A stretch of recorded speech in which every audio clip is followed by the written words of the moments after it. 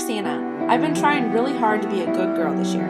Well, except for that one time, but we're not going to go there. Before I tell you what I want for Christmas this year, there's some things we should go over. Apparently you haven't been receiving my past letters. It started with that puzzle you gave me a long time ago.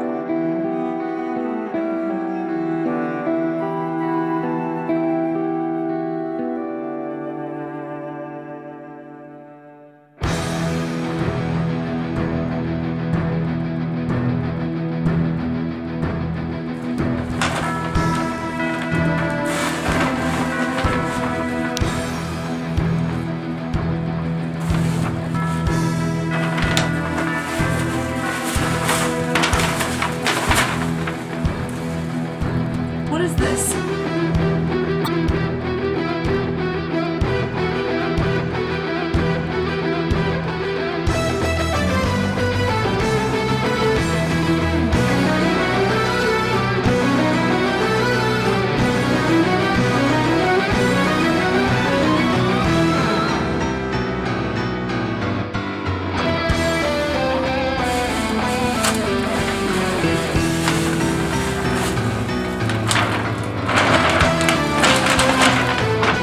Ever since then, your gifts have been a little shitty. I don't even want to talk about that sweater you gave me.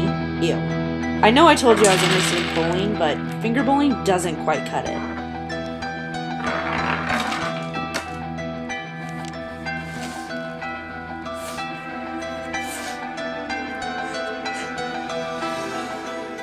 And what about that year you gave me my dog bone?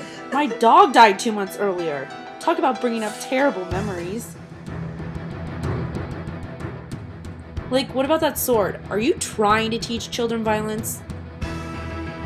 I used to get so excited for Christmas morning, and lately I've been thoroughly disappointed.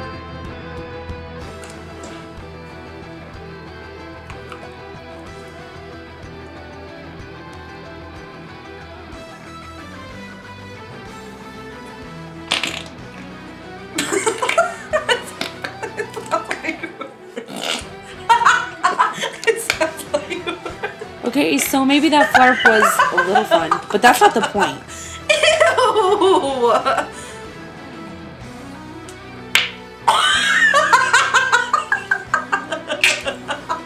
Oh my god. It doesn't sound normal. Well, Mr. Claus, I have some news for you. If this year doesn't turn out better, maybe that sword will be coming in handy. Don't you dare send me dead batteries again. I will put them in a stocking and personally come to the North Pole and beat you with it. Maybe it's time for you to reconsider your job options. Take some time off to go to the gym for once. I mean, honestly, you work one freaking day a year. Lay off those freaking cookies, fat ass. I want some real gifts for once. You got one last chance to make it up to me, or else Mrs. Claus will be hearing about the incident. Yeah, you know, the one with my mom and the mistletoe.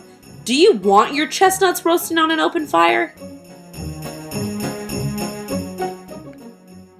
Well, now that we have this all cleared up, I'll be looking forward to seeing what you've left for me under the tree this year. Sincerely, Emily.